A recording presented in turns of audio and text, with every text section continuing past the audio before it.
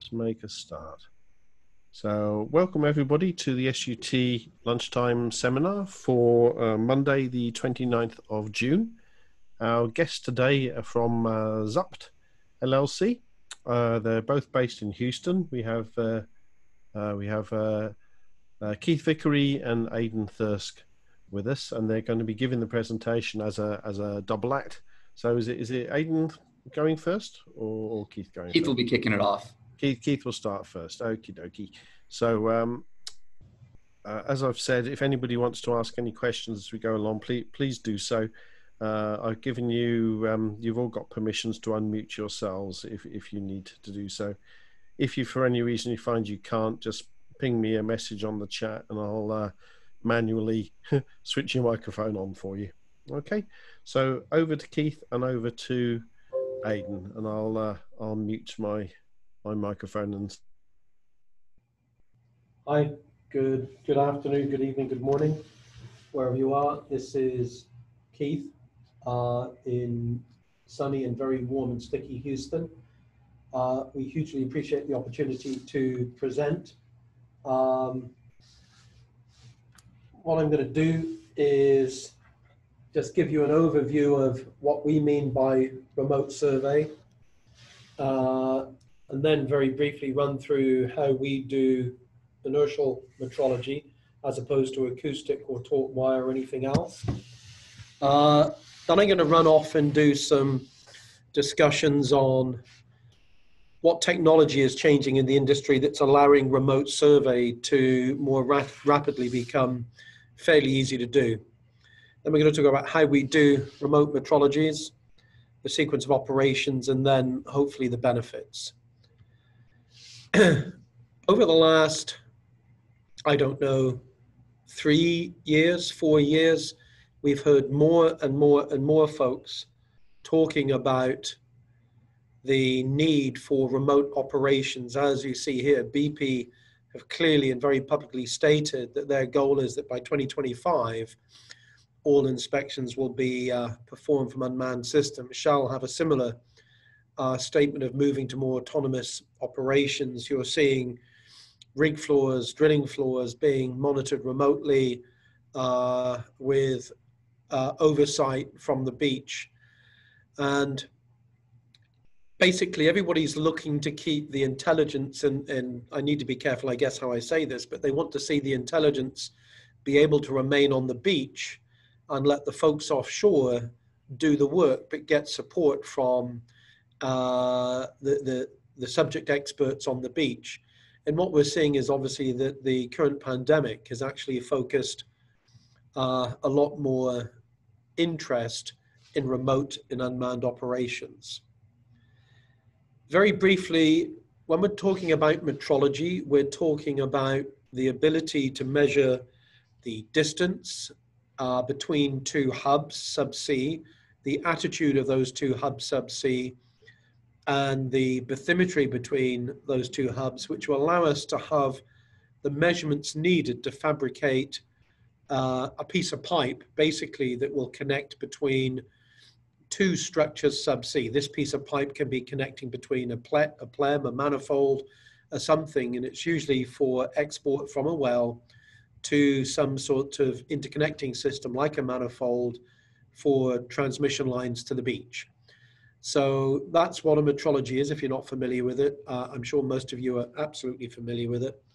The deliverables will come on to later on from a metrology, but we do them a little bit differently. We use an inertial navigation tool, and basically a very brief sequence of what we do is we get as much information from the client prior to heading offshore to allow us to plan for the job, to generate task plans, to generate procedures. Then we mobilize, in the case of a remote job, the equipment to the field. Then we check our communications to the field.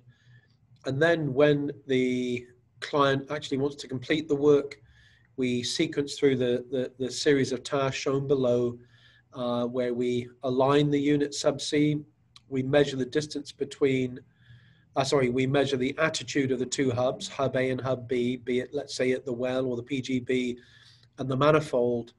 We collect heading, pitch and roll data for the two hubs. Then we collect our position loop data. So we're going from hub A to hub B, back to hub A. We call that a loop. That's the way we collect and control the accuracy of an inertial metrology. We look at difference in height or difference in depth between the two hubs.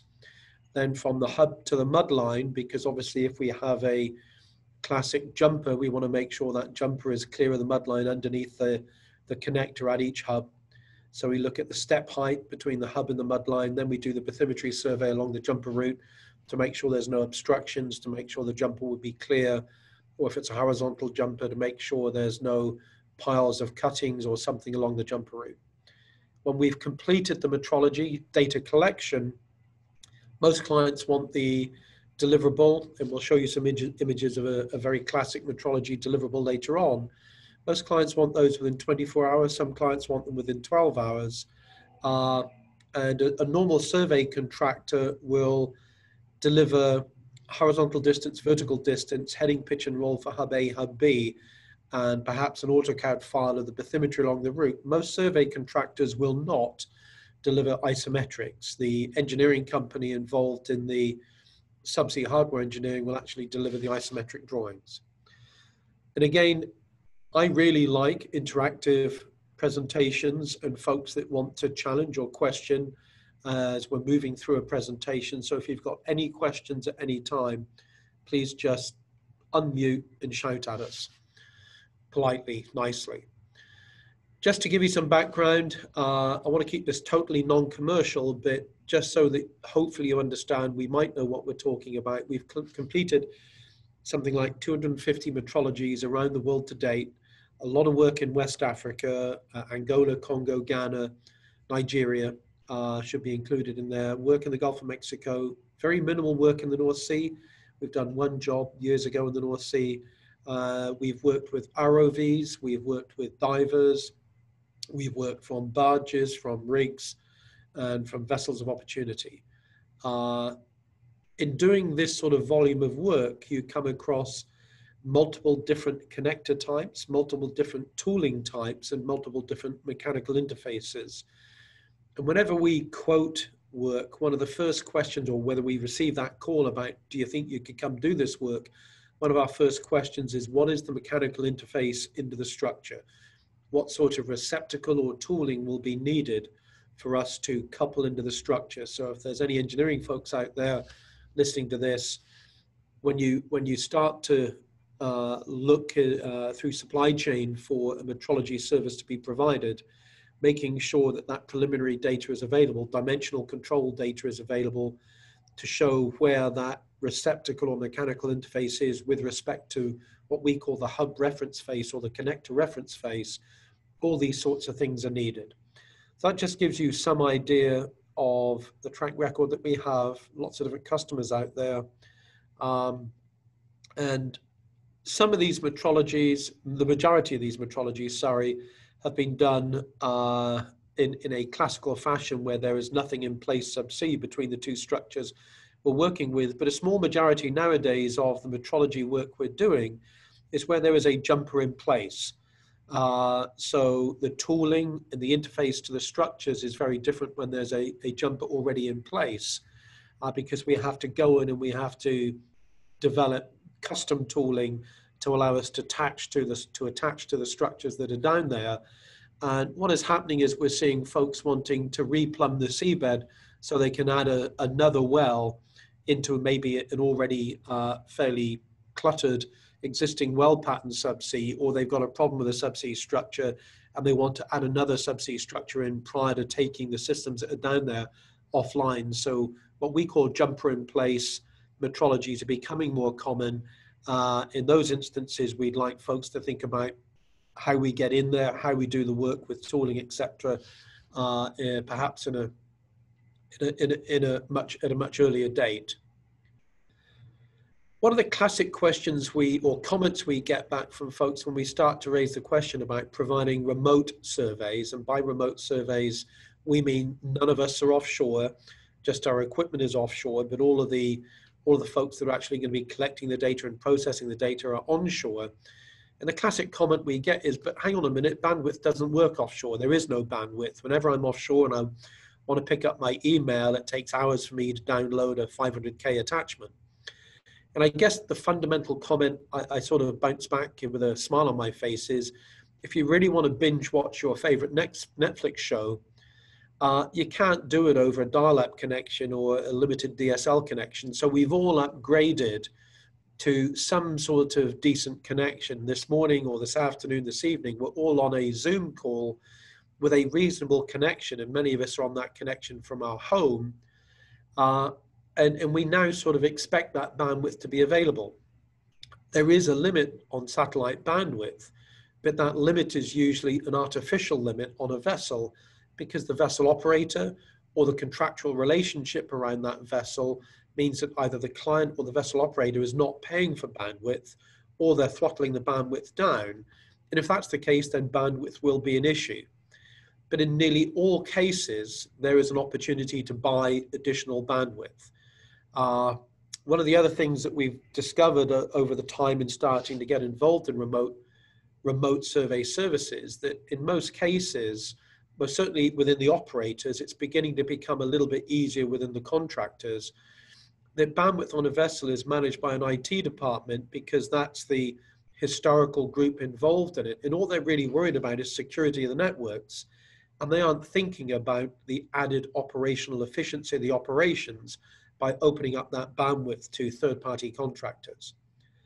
And one of the fundamental take-homes that I would hope you take away from this presentation is, if you go out to the major providers of bandwidth today that are being offered on vessels, and you ask them to open up the connection on a vessel, let's say by an additional 512 kilobits per second from the vessel to the beach, and 128 kilobits per second from the beach to the vessel. So we just want them to make that pipe a little bit thicker in diameter to get our data back to the beach. The cost for them to do that for a month, the cost with the satellite bandwidth provider to provide that additional bandwidth for a month, is less than or the equivalent of 1 day's day rate for one of my surveyors. So when we talk about enabling remote operation, bandwidth is available, bandwidth can be purchased. The satellite bandwidth providers are very well structured to switch on additional bandwidth by the day in some instances, most certainly by a week. They will up the bandwidth allowance into that vessel for a 7-day period for a very cost-effective amount of money. If we're talking about a contractor like Zupt, who is turning up on a vessel, providing a service for a few days and then leaving again, in the short-term third-party provider space, at times it can be very difficult to find the right point of contact within the client organization or the vessel operator's organization to actually get that additional bandwidth switched on. What I wanted to sort of take a sideways note on here is just to sort of give you, I'm sure you're familiar with this, but just to give you an update on where satellite bandwidth is, where through space communications are going. All of the major current vendors in this space, RigNet, Speedcast, Marlink, Inmarsat, and ITC Global, their method of selling bandwidth and their value proposition is changing dramatically. I subscribe to plenty satellite communications newsletters, and a very interesting one I read perhaps just 2 weeks ago was that within the near term, we believe we're going to see satellite bandwidth costs tumble even further.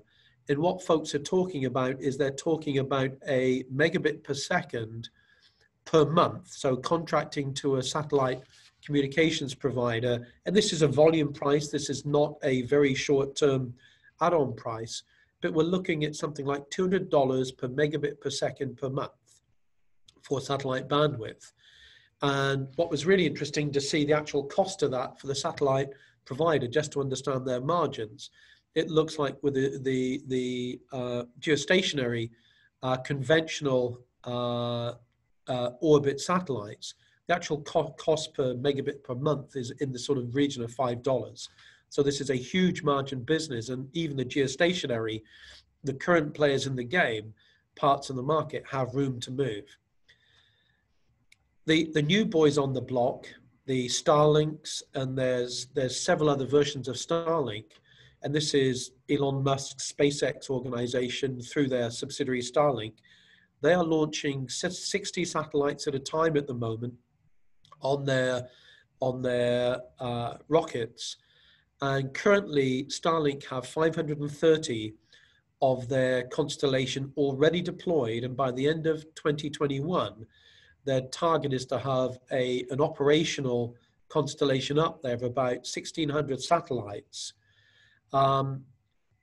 Scarily enough, Starlink and SpaceX have approval from the FCC. The FCC here in the States are now working with the ITU, and their total constellation footprint in the sky, they're talking about 30,000 low Earth orbiting satellites. On my next slide, I sort of jump to the middle of the next slide. When we talk about geostationary satellites, we're talking about latency in the communications, in the uplink and downlink of, on a good day, let's say 650, 700 milliseconds. So when you're looking at control, let's say we're trying to do some, this isn't an issue for us, but if we're trying to do some control of an ROV from the beach offshore, latency is a huge issue. So the geostationary market, which is the current providers today, we have fairly significantly latency through them. We've actually had completed remote metrologies where we've had 6 seconds of video latency, and that hasn't been an issue for us. The amazing thing about the low Earth orbiting satellites is because they are so close to the Earth, the latency and the communication bandwidth that the LEO service providers will be giving us will be on the order of 20 to 50 milliseconds, 50 milliseconds at the high end. So basically, we're going to see near to no latency in LEO delivered bandwidth offshore, and we're going to see the price of that bandwidth tumble. Interestingly enough, the plethora now of flat panel and low profile antennas, and let's just call them modems or terminals. There's different language used in the satellite communications business, but let's just call them an antenna and a modem to a switch. There's an RF transceiver, a block up converter known as a buck, and a down converter known as an LMB included in this image in the bottom right hand corner of the screen. That is all contained in a flat panel assembly that will fit onto the top of a normal SUV. So in the images up above it, you see a classic, this is obviously a luxury lot, not an offshore supply vessel, but the classic domes that you'd see for primary, secondary, perhaps TV communications on a vessel are going to be replaced by the image on the left, where you're literally seeing, this is a Chimeta image, 4 flat panel antenna separated around the superstructure on the vessel, and those 4 flat panels will be sharing the downlink and sharing the uplink. These antenna spreads, the ThinkCon one in the bottom right-hand corner, are currently not that inexpensive, but compared to conventional domes, they are.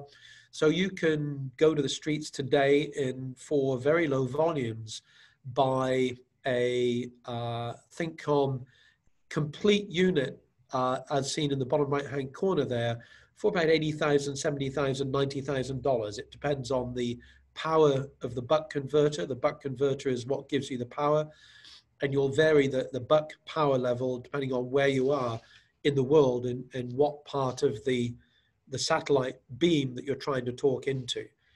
The arrival of the LEO satellite revolution that is going on is absolutely dependent upon these low profile and flat panel vendors getting it right.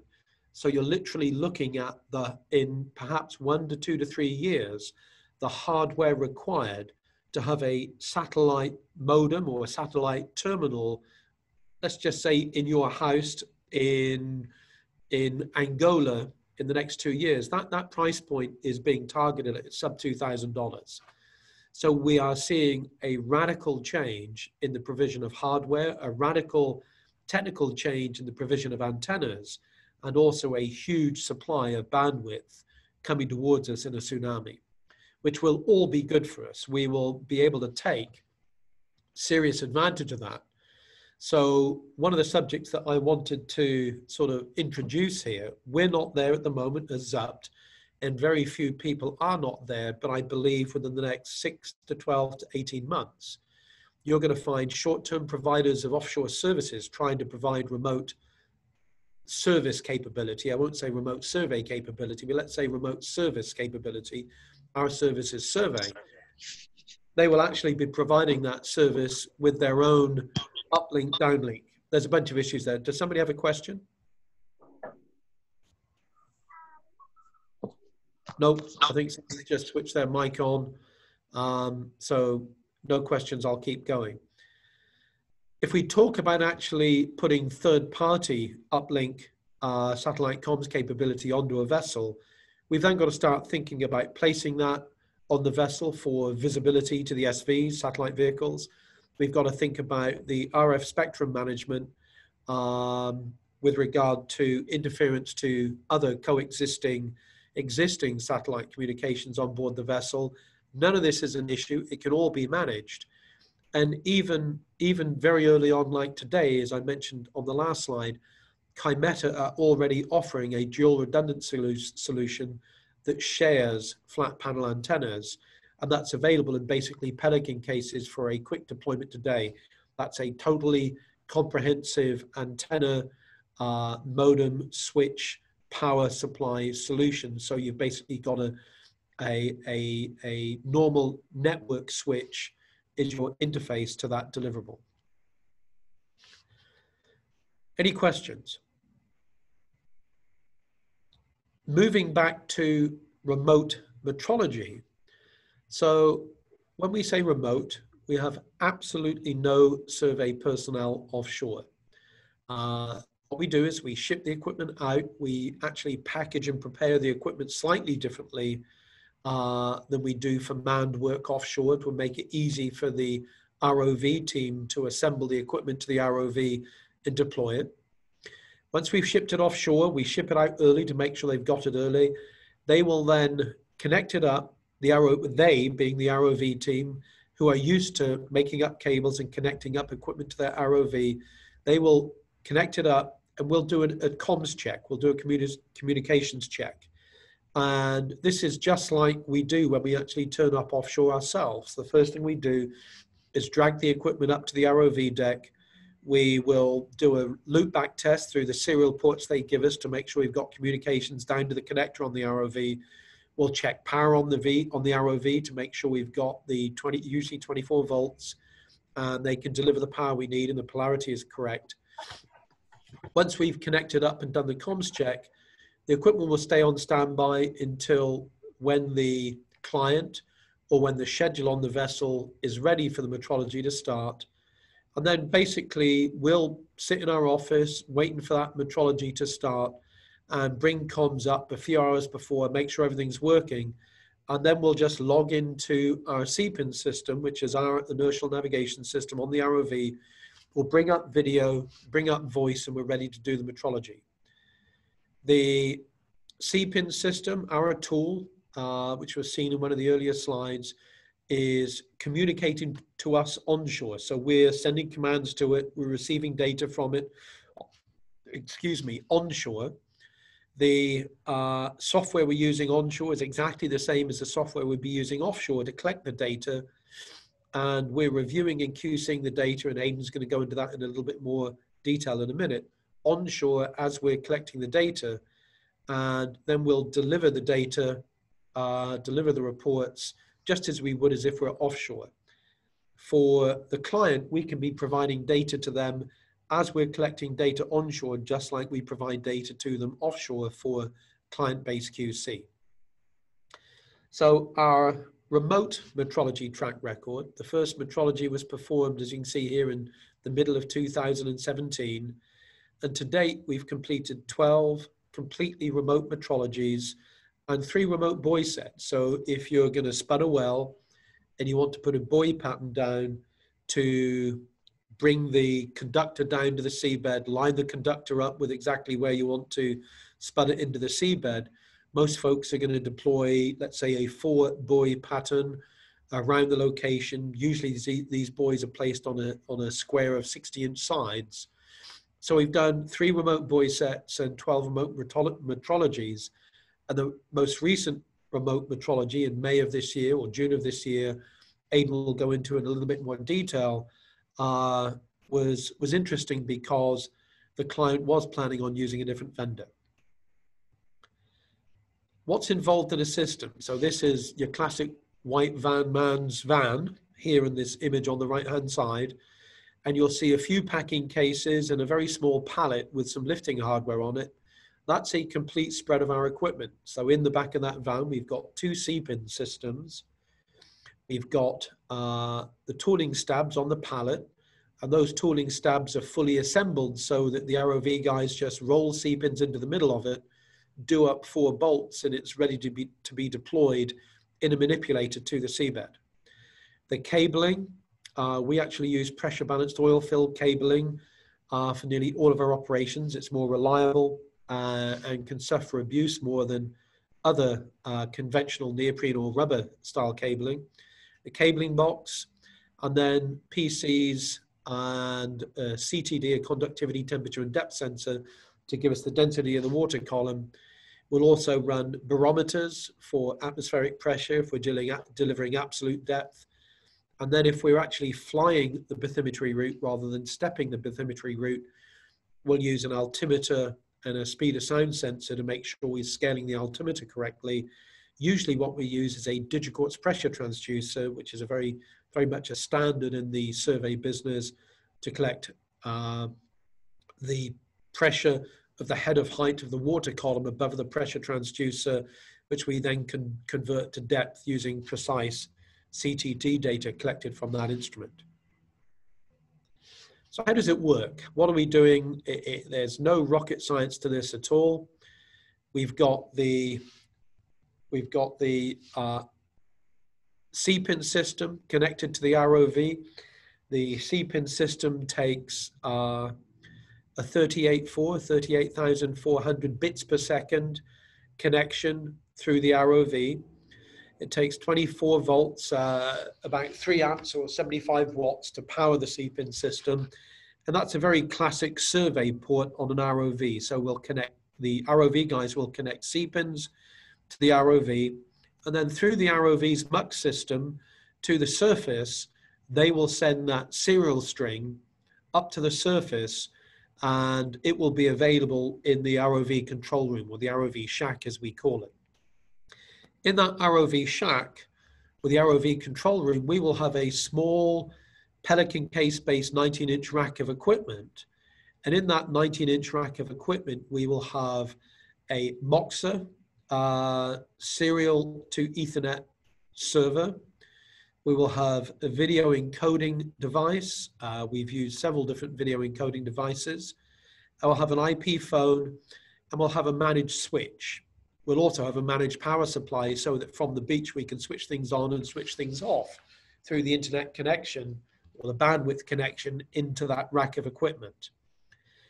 From the beach, from offshore to the beach, we need either 256 kilobits per second, and I'm being very specific in the sort of bandwidth definition here because there's lots of confusion out there between baud, gigabits per second, gigabytes. So we're going to stick to bits per second or kilobits per second, thousands of bits per second. If video often today is multicast, that means that the client or the operator is actually transmitting ROV video to the beach. We'll call that multicasting. If video is being multicast by the client, we do not need to manage the transmission of the video to the beach. In that instance, the 256 kilobits per second is all we need from the vessel to the beach. In that 256 kilobits per second, we'll be sending the 38.4 kilobits per second C-pins data and a voice link. Again, if voice comms into the ROV room are provided through a normal IP phone line, and we don't have to provide that phone bandwidth, then we can live on an even thinner piece of bandwidth. So again, we don't need a lot of bandwidth if video is being multicast and if there's an IP phone system going into the ROV control room, which there nearly always is. But if we need to be self-contained and we need to send everything over this link, we need at a minimum 512 kilobits per second. That is, just getting down into the weeds technically, that is H.265 encoded high definition video downsampled to about 5 frames a second and fully compressed. So that gives you some idea of the bandwidth needed. And again, remember that sort of bandwidth, the 512 kilobits per second bandwidth, to pay for that to be added to the existing bandwidth on the vessel for a month is the same cost of one of my guys for a day offshore. When you define satellite bandwidth, it's a little bit different than going to your normal cable provider, or in the UK, BT, or wherever you're getting your bandwidth from, because satellite bandwidth is sort of sold per bit. They're interested in what it is from offshore to onshore, what it is from onshore to offshore, and then they have different definitions on the availability, or we might want to think of it as quality of service. But in the offshore bandwidth world, we talk about CIR, confirmed information rate, or absolutely available bandwidth to you as a user. So you'd normally define, if you really want to define this connection, it's a CIR 512/128 connection, the 512 from offshore to onshore, 128 from onshore to offshore, and the CIR means we absolutely need to have that bandwidth available to us. So again, C-pins, single channel, comes up to the surface, and then we plug the DB9, the serial connector, into the back of this MOXA port that you see here in the front on the right-hand side of the screen. A MOXA port, this particular MOXA device has 4 serial channels. We're primarily only using one of them.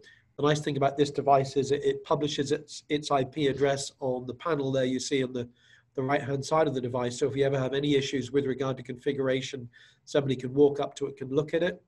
We also have software methodology available to us through different software tools where we can actually use a laptop instead of a MOXA device to connect remotely to this technology offshore. The video, again, video encoder. There's a very common standard H.264 that many folks use.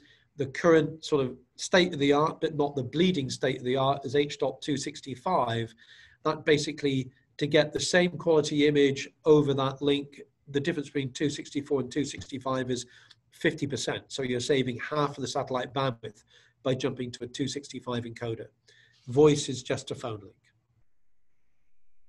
I'm going to hand over this presentation now to Aidan. He's going to take you through what we do with regard to real-time quality control, what we do with regard to deliverables. Does anybody have any questions for me? We'll be available for questions here shortly at the end of the presentation. If no questions, I'm going to hand things over to Aidan. Yes, thank you. I did just want to go over some final notes, just take a few more minutes of your time. Where we keep mentioning remote metrology, but again, a lot of this can apply to remote survey or remote operations offshore in many different facets. Regarding quality control of our data, we're seeing real-time data being quality controlled by our onshore surveyors. This data can be sent to a client at any point in the metrology, but we do want to make sure it's clear that data is being sent directly onshore. It isn't collected offshore and then sent onshore. We need 6 good position loops in our data. So sometimes this takes a little bit of time, but we're seeing this in real time as we're collecting data with our sensor. So through the serial data coming in, we're able to see as C-pins moves along with ROV, we can see if it's bumped a little bit, and we can see while it's in a static position where we need for data collection. We're able to see this in real time onshore. We're confident when the standard deviation of our readings are within 65% of the client specifications. At this point, we will have ROV recover to the surface. After our data collection is complete, we'll begin our offshore deliverable. Keith mentioned that we like to supply this within 24 hours, and whenever it's necessary, we'll supply this within 12 hours. We think that this is very important, that if we're pushing for remote operations, that there isn't any further delay in which we have if we're offshore at one point the client needs their deliverable for their jumper fabrication. Our offshore deliverable is a 3-page document that outlines all of the required information to prepare for jumper fabrication. Here is an example here where we just have a easy to read, simple format. And the purpose of this is to make sure that there's no confusion as this is transmitted through the client's office as well as other contractors necessary for, I keep using the jumper fabrication as our example of our metrology. Here's just a second page. Again, these can be put in client-based formats. This is just information that we're loading into a offshore deliverable formatted sheet. The difference between remote and manned metrology, we always have risk thought to be associated with it, but to date, we have not had any communication issues at all. Any comms issues regarding serial channel, baud rate, and TXR crossover, all of these have been solved before the metrology through a simple interfacing test. Nothing has necessitated that our personnel are physically there to help. At this point, if we were offshore, we would typically be asking for ROV help to help interface and troubleshoot throughout the serial connection. At this point, we could be doing this over the phone line or through the task plan that we have. We do believe that there's less risk associated with remote metrologies more than manned metrologies, and this holds true for much more than metrologies. This is a remote solutions versus manned solutions. Remote solutions remove extra bodies from offshore, allow for much more flexibility in the project timeline, and makes the bidding stage of a project much more predictable and true as we're providing lump sum rates. As we know what our fixed costs are going to be, we know how long our equipment will be gone, and this could hold true, as I mentioned, for any service, for most services, I should say. You don't have to be worrying about the visa and travel logistics, especially today. Additional days for international personnel to be mobilized early as a contingency, additional equipment or personnel days when the metrology date is delayed, or finally you're rushing to demobilize the equipment and end equipment rates. In a recent metrology, as Keith mentioned in May, our remote metrology, the original bid was for another contract to be completing this metrology, but due to our current circumstances, they weren't able to have personnel mobilized offshore. We were asked if we would be able to send our equipment to the Gulf of Mexico offshore, and we absolutely were. And we went through a simple interfacing test before the metrology date, sorted out any issues that we had. And this is with the group that we had never seen our equipment before and weren't prepared initially or trained otherwise. A simple Zoom call beforehand and some videos that were sent in a Dropbox offshore was all that's necessary to have the metrology go as smooth as it should. The entire service is provided at lump sum cost, and you have access to the equipment for a fixed number of days. It's a defined, efficient use of our equipment, of any equipment, and you have consistent and compact footprints for each metrology. Here's just a quick example of a timeline that you'll see with one of our services. You'll have the equipment shipped from our office here in Houston. The equipment will arrive offshore. The interfacing test will be done well ahead of time. The metrology is completed. The deliverable is given within 24 hours. And then the equipment can be demobilized at your convenience. As can be seen in the photo, our team does exactly what they would do offshore, but instead of data being collected in offshore, it's done in a client's office or Zupt's office here in Houston. Keith mentioned the latency that we've had up to 6 seconds before. The nature of our task plan means that video latency is mostly a non-factor. While this may not be true for all operations that have remote capability, CPINS isn't collecting data while we're in motion. So the video is a reconfirmation that our sensor is sitting in the correct position, it's stabbed into the hub as it should be, and there's no need for us to be demanding high definition, zero latency video. While this is coming soon, there's lots of operations where video is a reassurance and absolutely not necessary to have incredible bandwidth requirements. That is all we have for you today in terms of our slideshow. It'd be great to field any questions that anyone has.